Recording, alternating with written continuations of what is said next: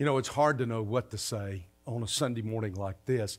I don't think we've had as contentious a period of election since 1864 and before that 1860 when Lincoln was elected both times. All I can tell you is this: you need to go vote. And you say, well, you know, preacher, I don't know who to vote for. Well, you know what? Daniel served the purposes of God under Nebuchadnezzar.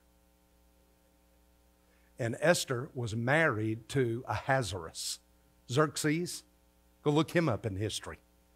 And Nehemiah served also under a pagan Persian king. So if those three people who were people of God served the purposes of God under pagan deities, well, they were considered to be pagan deities. They thought them to be pagan gods. If they could serve then, you can go vote now. We may be close, but I don't think either candidate's as close as Nebuchadnezzar. So anyway, you need to vote. You need to exercise your freedom. You know, if you need somebody to tell you, I'll be glad to tell you afterwards, but I'm not going to do it now. But you need to vote. You need to exercise the freedom God has given to you in this country. I talk to Christians. I have great Christian friends in Germany who live under socialist government there. When there's an election, they go vote. We're not at that point now, so you still have the freedom to vote. So go do it. Take your copy of God's Word. Now, I'm going to preach this morning this sermon to keep from preaching what I almost delved into right there. So if you'll go to Revelation chapter 17 and chapter 18, I want you to look this morning. Chapter 17 is going to talk about the corrupted church. Where are we headed? Where's the church headed in the days to come?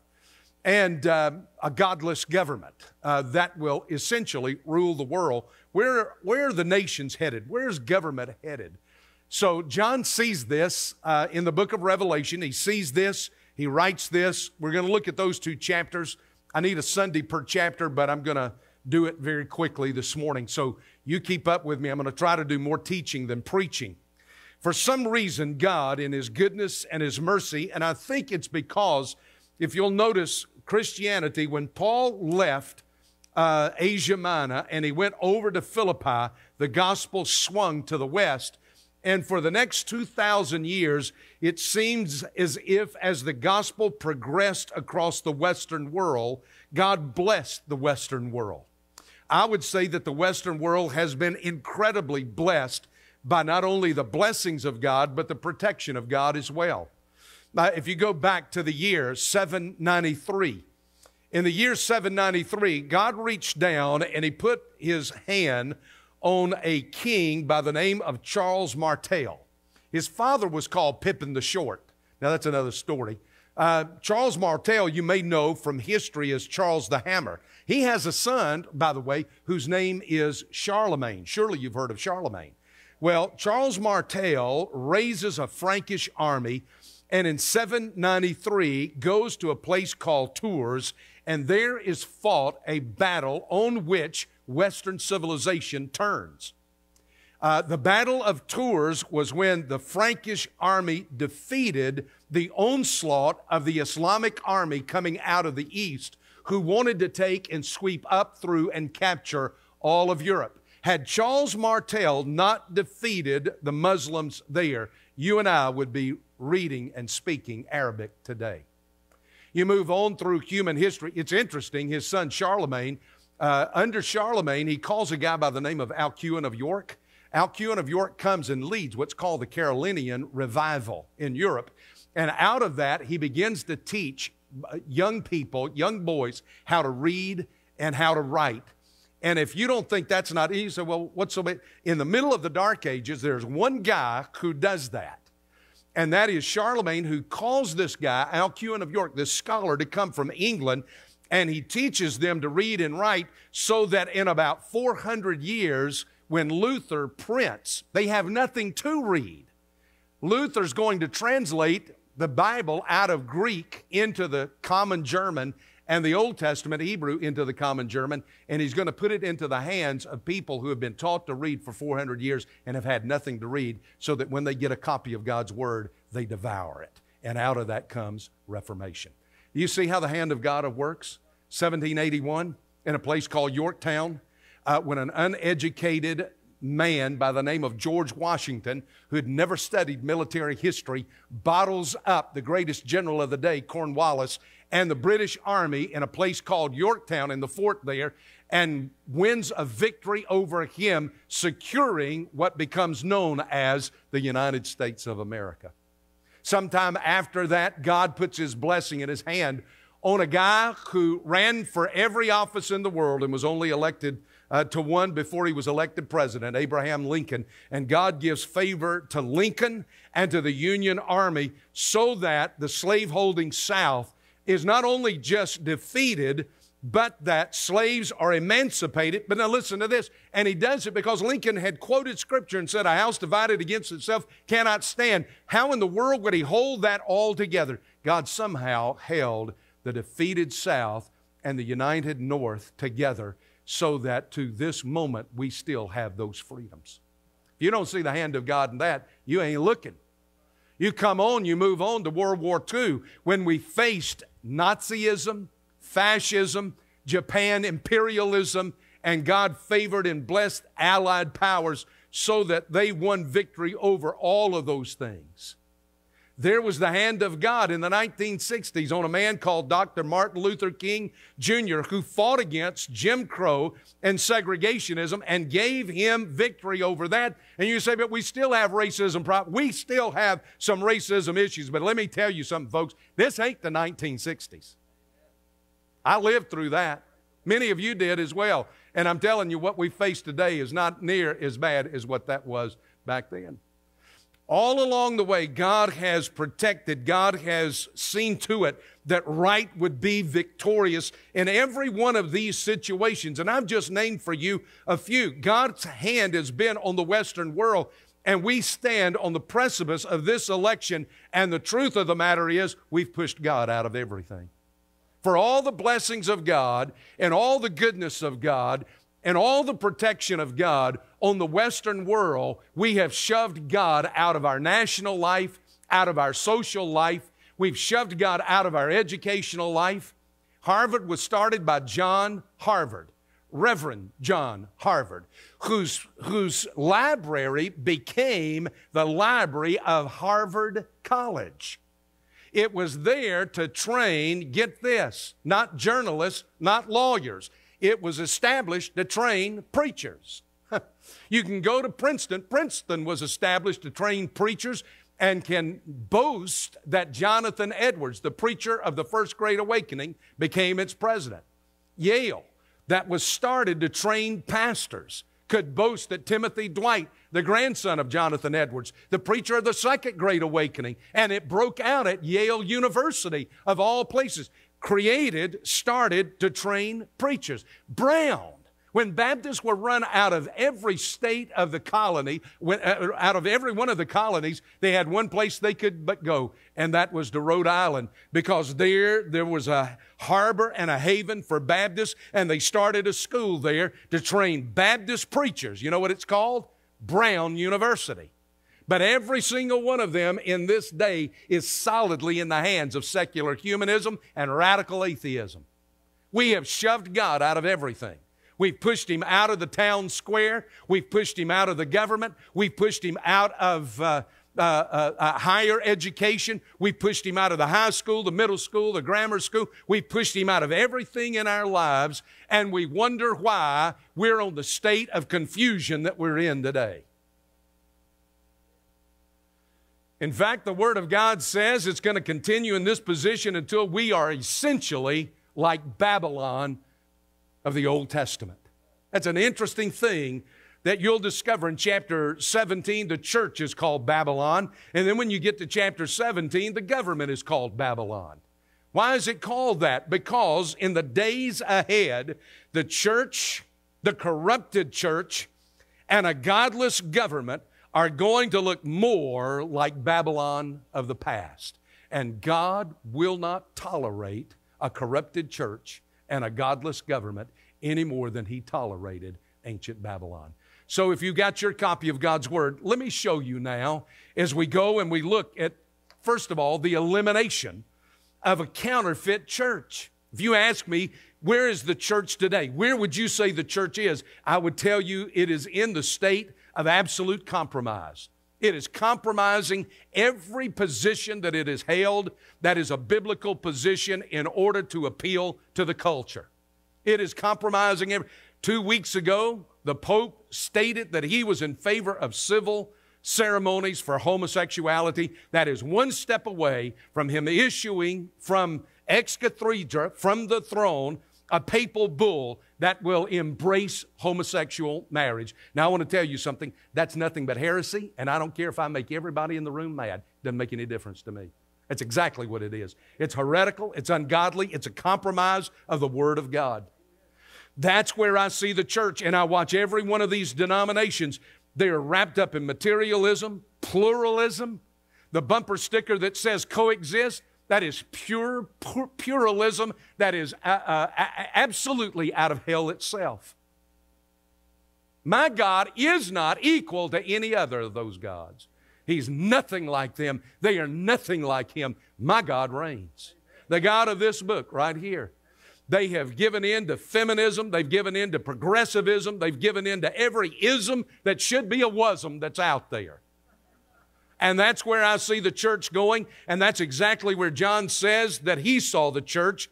In verse 1, I'm going to show you. Now, the interesting thing is this. The whole of the book of Revelation is wrapped up in symbols and metaphors. But no one subject is talked about metaphorically or symbolically the way this woman is in chapter 17. She represents the counterfeit church.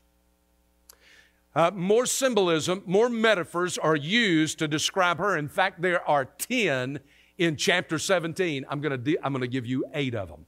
We're going to look at 8 of them, and we're going to do it very quickly as I move you through that. Then I'm going to move into chapter 18, which is going to look at what I've called the evil empire. And I'm not talking about Star Wars. I'm talking about the one world government that will be led by Antichrist.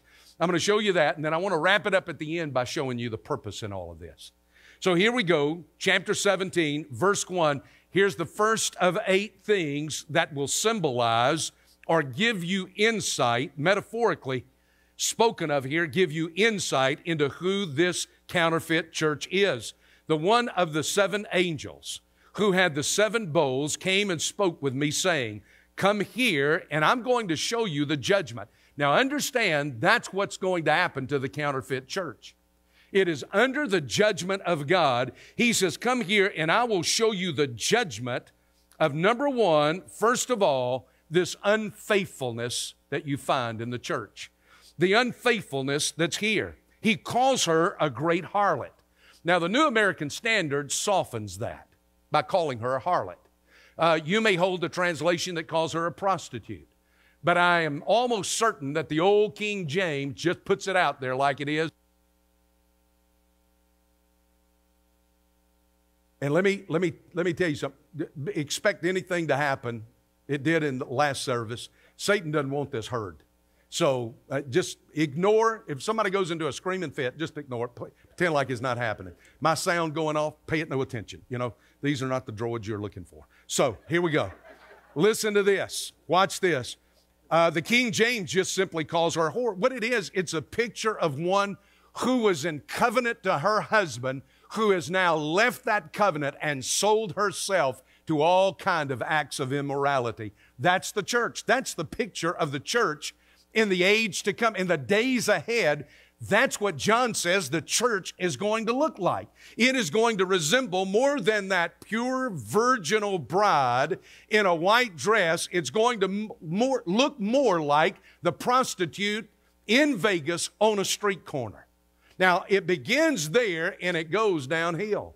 The second thing about the church is that it will have universal influence. Listen to the end of verse 1. Who sits on many waters. Come here, I'll show you the judgment of the great harlot who sits on many waters. Now, what does that mean? What is that saying? Well, the many waters describes many peoples, many nations, many different tongues. And you say, well, now, how do you know that? Because verse 15 of chapter 17 tells me that. If you look at verse 15, you read this. And he, that is the angel, said to me, that is John, the waters which you saw where the harlot sits are peoples and multitudes and nations and tongues. This is apocalyptic language. And in order to understand and translate apocalyptic language, you have to look to apocalyptic language. Now, I know that sounds like a riddle, but I'm just telling you, you have to read and study this, and it'll begin to explain itself. That is what she's doing. She's sitting there with influence. That is, the church will want to have a universal influence. Why? What is she going to do? Because the governments will cater to her and give her a platform and make her rich. You'll read all of that in this chapter. She is going to draw the world into the worship of Antichrist. She's going to present the Antichrist as the Messiah of the world. Well, she comes and she wants this universal influence, much the way the church in China longs to have influence over every single one of its people, but especially the church that is growing out of control, and the Chinese government is afraid of it. That's why they're killing off Muslims by the tens of thousands right now. But nobody's talking about that in the news. They're doing the same thing in the church in China. Do you know that Xi, who is the premier of China, is right now having the New Testament rewritten? Have y'all read that? I came across a portion of what they have rewritten already. And they took the portion on the woman that was caught in adultery and was brought to Jesus, and they have rewritten it that when they brought the woman to Jesus and they said, this woman has sinned, what do we do with her? Jesus tells the crowd, I'm a sinner too. Now that's how they've rewritten the New Testament. Mao Zedong could not kill the church. She thinks that he can rewrite Scripture and that he will achieve what Mao could not do. At the end of that story, Jesus sends the crowd away. And do you know what they've written? They've written that Jesus picked up stones and he killed the woman himself. They want to have a universal influence. You can go to church, but you go to the church with the Bible that I have written. So there's the universal influence. Let me give you the third thing. And the third thing is this, is that the church, the counterfeit church, will have a domination over the government for a very short period of time. Look at verse 3. And he carried me away in the spirit into the wilderness, and I saw a woman sitting on a scarlet beast. Now, who is the beast? It represents the government that you're going to see, the empire that the Antichrist is head of. She is sitting on the scarlet beast, as if she is sitting on a horse. And you guide, you direct, you lead that horse. You move that horse in the direction that you want to go. You want it to go. He will allow her to dominate the world government for a brief period of time. But now hold on, I'm going to show you what's going to happen to her and what the government is going to do to her. So there she is. She has domination. It will appear as if now government finally, listen, I can take you back to Charlotte. I can take you back all the way to Constantine. And the whole desire of the church to rise up at different periods and control all of society. Listen, I'm Baptist. I don't believe in that. Y'all don't understand that statement I just made, but let me tell you, we Baptists believe in freedom of religion. We don't want to run the government. I'm just interested in the church. I'm not interested in the government.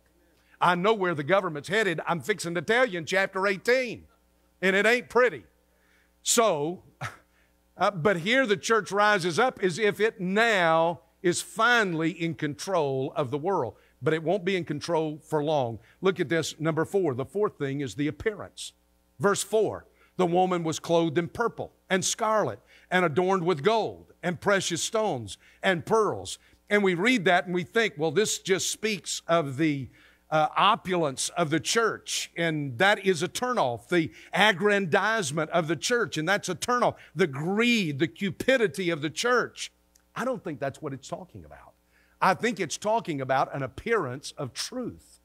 Truth is described in these very terms in various places. Truth is clothed in purple and scarlet. Truth is adorned with gold and precious stones and pearl. Truth is beautiful like that. And the outward appearance of the counterfeit church is going to lead everyone to believe this is orthodox.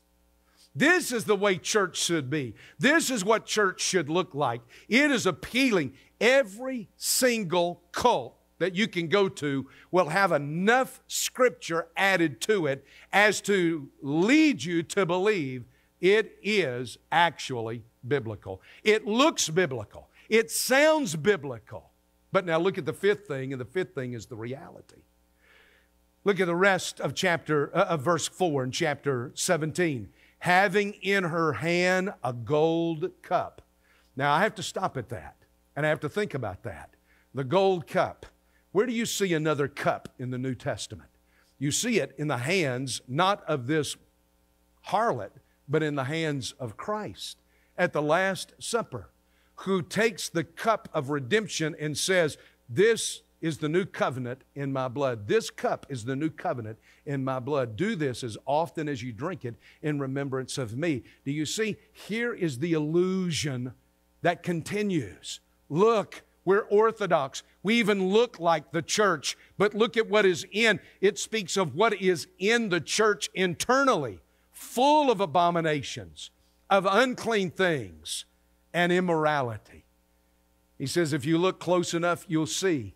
It may give the appearance, it may sound Christian, it may look Christian, it may have the appearance of some kind of orthodoxy, but the truth of the matter is on the inside. And you're going to see in just a moment that whatever a tree is, that's the kind of fruit it's going to bear. Now hold on and watch this. Look at number 6. The sixth thing is the deception. On her forehead a name was written, a mystery, Babylon the Great. That word mystery right there tells me this. There is more here than meets the eye. That's what's true to a mystery. When I look at this church that gives the appearance of orthodoxy, that gives the appearance that this is of God, it is a mystery. In other words, I'm not seeing everything that I should be seeing. So I look now next at her fruit. She is the production of perversion. Out of her comes the production of perversion. What should come out of the church? I've told you before, over and over again, what I want to come. You can go out there in the hallways and you can look on that Valleydale pathway. What I want to come out of this church is I want a people who know Christ, who are committed to Christ, who are committed to His bride, who are competent with the Word of God, and who are creative enough to go out of here and share that gospel with others and disciple other people. That's what I want to come out of every Sunday school class. I want it to come out of the elders. I want it to come out of the deacons. I want it to come out of the church leaders. I want it to come out of the worship service, that we are a people who are committed to this generation of sharing Jesus Christ and teaching Jesus Christ. That's what I want to come out of the church. Look at what comes out of her. Harlots and abominations. That's the fruit. He says, look and see what comes out of her. She's the mother of harlots and of abominations of the earth. Everything wicked, everything evil, everything sinful comes out of her. She's producing, listen, she's producing not those who share the gospel. She's producing those who have perverted and compromised and corrupted the gospel. Y'all see that? Y'all okay? Y'all feel good? Look at the last thing here, number 8. Look at the persecution. Now this is a Sunday we pray for the persecuted church. Verse 6, and I saw the woman drunk with the blood of the saints and with the blood of the witnesses of Jesus. And when I saw her, John said, I wondered greatly. He says, this is a church that kills the people who have the witness of Jesus Christ. She has actually been a part of the martyring of those who would share the gospel of Jesus Christ. Boy, if you listen, yesterday you think it was Halloween, it was really Reformation Day. You need to go back and look at how brutal they were to the reformers, and especially if you want to see how really brutal it got, you get down to the Anabaptists and look at how they killed the Anabaptists. You understand why we have so little of our forefathers? I think they are our forefathers. I'm writing a paper. I'm writing a dissertation stating so. Hermeneutically, that they're our forefathers. You know why we have so little from them? Because they didn't survive. They killed them all. If the Catholics didn't kill them, the Protestants did. You need to understand, listen, this is just a picture of what is to come. You say the church would never do that. The church has done it in every age. And it's going to happen in an unbelievable way under the counterfeit church. But let me tell you, God won't permit it to last long. In fact, look at what happens. Get down to verse 16 and let me close this up quickly. And the 10 horns which you saw, and the beast that she was riding, the one that she was riding, that scarlet beast, he's describing it here in verse 16. And the 10 horns which you saw, and the beast, these will hate the harlot. You know, let me tell you something. Satan has no love in his heart for anybody, even those who serve him. Even those who serve him. This counterfeit church will turn and serve the purposes of Satan. And what will Satan do? He will turn and he will make her desolate and naked and will eat her flesh. You're talking about Halloween. Here we go. He will eat her flesh and will burn her up with fire. This church will compromise. Listen, the church today is compromising with the culture, just hoping and praying that we will appeal enough to a pagan culture that pagans will come to church and join our ranks. I don't want them just to come to my church. I want them to come to Jesus. There is a huge difference between the two. Do I want them in church? Yes. But I want to get them to Jesus, because getting you in church is not going to get you into glory. Well, I can tell y'all are all excited about that. So let's get to chapter 18. Now, here's the counterfeit church. He's going to eliminate it. Look at how he's going to eradicate this evil empire. There's going to be a one-world government. It's going to be led by a man that we've called and already looked at, and his name is Antichrist. And there are 4 things that he's going to say right here about that one word. What is God going to do with the governments of this world? Where are the governments of this world headed? They are headed to the place where they will acquiesce and give power to a man who is under the control of Satan. You've seen it happen in small places around the world down through history. But there's going to come a day when the whole world is going to succumb and submit to one man who will have such satanic influence over the rest of the world. And what is God going to do? Well, there's going to be her desolation. Chapter 18, verse 2, and he cried out with a mighty voice. That's an angel. In fact, let me back up to verse 1. These things I saw another angel come down from heaven, having great authority, and the earth was illumined with his glory. That is, this angel now turns the light on and says, let me show you the darkness of government. You think government work is dark? Thank God for Christians that are in government. The few that are there, I pray that God keeps them from corruption, is what I pray. I pray God keeps them from succumbing to all the pressures that is in that dark element of our day.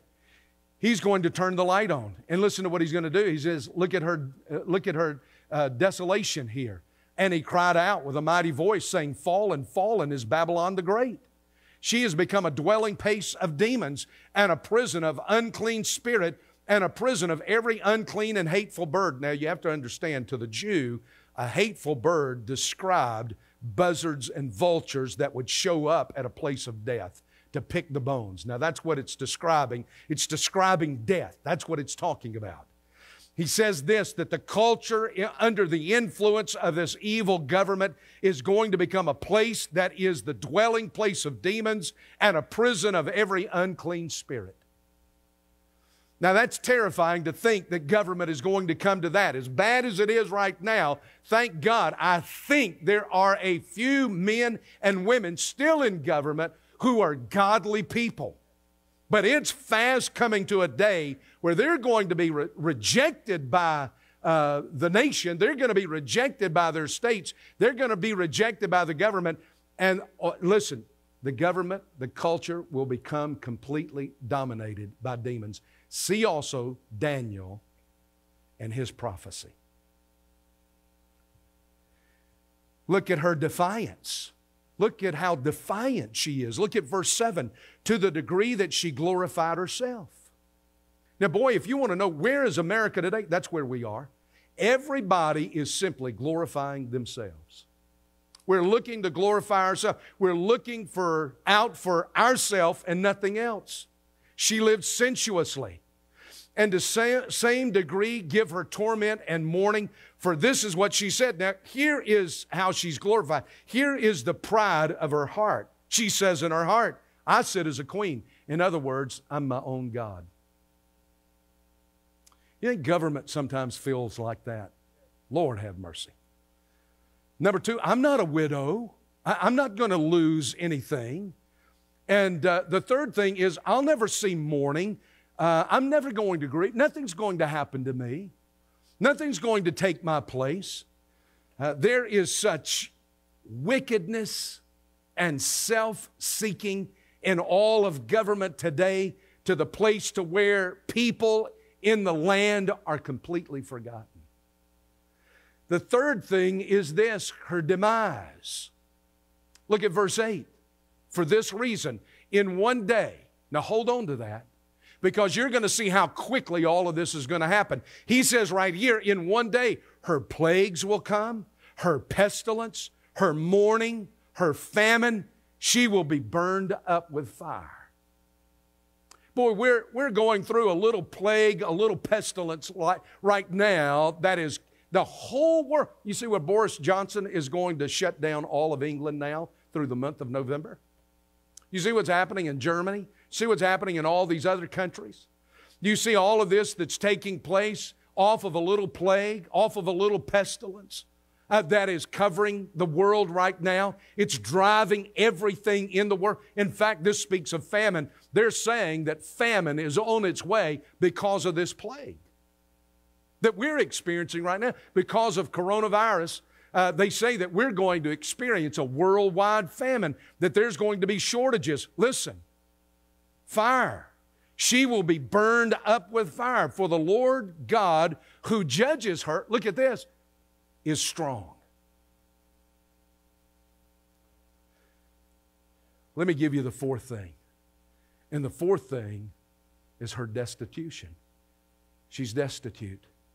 This evil government, we will lose everything that brings any joy to life. Look at verse 22 and verse 23. Let me just show you this quickly. And the sound of the harpist and musicians and flute players and trumpeters will not be heard of in you any longer. Isn't that interesting? You ever stop to think how much of our society is driven by music? I love music. I love all kinds of music. I listen to, I absolutely love Beethoven. Now I know y'all look at me like, good Lord, what's wrong with you? We knew you were off your, I do. I just love Beethoven. I love Beethoven. I love Mozart. I love Bach. I love classical music. But I want to tell you, I love sacred music. The Temptations, Diana Ross, you know. I do. Motown, you know. That's almost the hymn book right there, you know. Anyway, I like that. I love Frank Sinatra.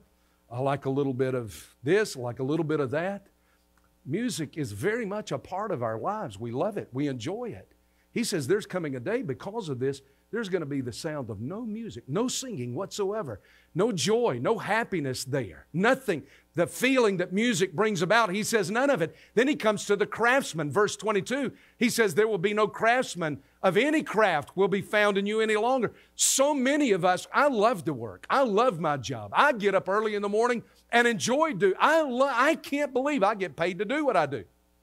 And yet, there's coming a day when everyone will have nothing to do, no work to express, no job to go to, and the sound of the mill will not be heard in you. That is, there will be no more agriculture. There will be the loss of all of this production of food. He comes in verse 23 and he says, the light of a lamp will not shine in you any longer. That's a spiritual word from God. Nowhere will you be able to turn in this day and get a thus saith the Lord. We've ignored it for so long that we're coming to a time where the prophet said there is a famine, not of food and water, but a famine of the Word of God. There'll be no light from God whatsoever. There will be no spiritual input at all anywhere. And then he says, and the voice of the bridegroom and the bride will not be heard in you any longer. What he's saying there, no more relationship. None of the joy of marriage, none of the joy and happiness of family. We just spent a couple of nights with our grandkids and through the shock and terror and the shock and awe of 9 little grandchildren. It was fun, wasn't it? But we thank God we're home now. It was good to be with them. It was good to see them. It was good to watch how they could wreck a restaurant. But, and it not be your house. Anyway, none of that's going to be there.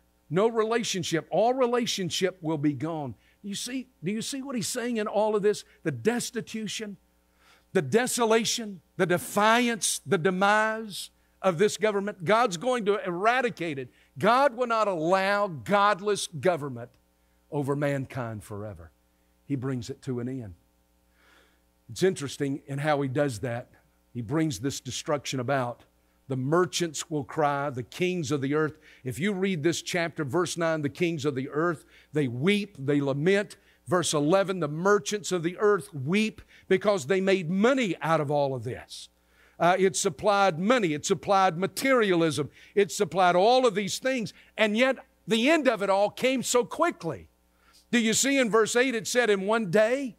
Well, then he shifts from one day to look at what he says at the end of verse 10. For in 1 hour your judgment has come. Verse 17, for 1 hour such great wealth has been laid waste. In verse 19 at the end, it comes and it says, within 1 hour she has been laid waste. In a short moment in human history, God will say, enough of all this. And it goes up, up, up in a puff of smoke. And the kings, the governments of the world stand back and look and they weep. And the merchants and the sailors and all of those who've made money out of all of this stand and weep because it's gone so quickly. And you say, well, what's the word out of this? Twice God speaks to the church. Now, this is the unusual thing. Now, are y'all with me? I've given you all of that to bring you to this moment. So wake up and listen now. Watch this. He speaks to the church. He gives the church two words right here. Verse 4, he comes and he says in verse 4, separation. Come out of her, my people, so that you will not participate in her sin. He says the people of God are to come out from the culture and the sin of the culture and society. We're different. We're to be as different from this culture and this society as anything could possibly be. The second thing he comes and he says in verse 20 is celebration, not just separation, but celebration. Rejoice over her, O heaven, and you saints and apostles and prophets, because God has pronounced judgment for you against her. World ever treated you badly? Come on. World ever been unfair to you? Have you ever lost because of your Christian principle? You ever suffered because you tried to be like Christ in a situation? You ever struggled and done without? Others were promoted around you simply because they knew you to be a believer? Well, the Word of God says celebrate now, because there's coming a day, listen, when God's going to set that all straight for His children. Now, here's the interesting thing. That's the church in the age of tribulation. In other words, in the period of the tribulation, people are being saved. In an evil empire under Antichrist, people are coming to Jesus.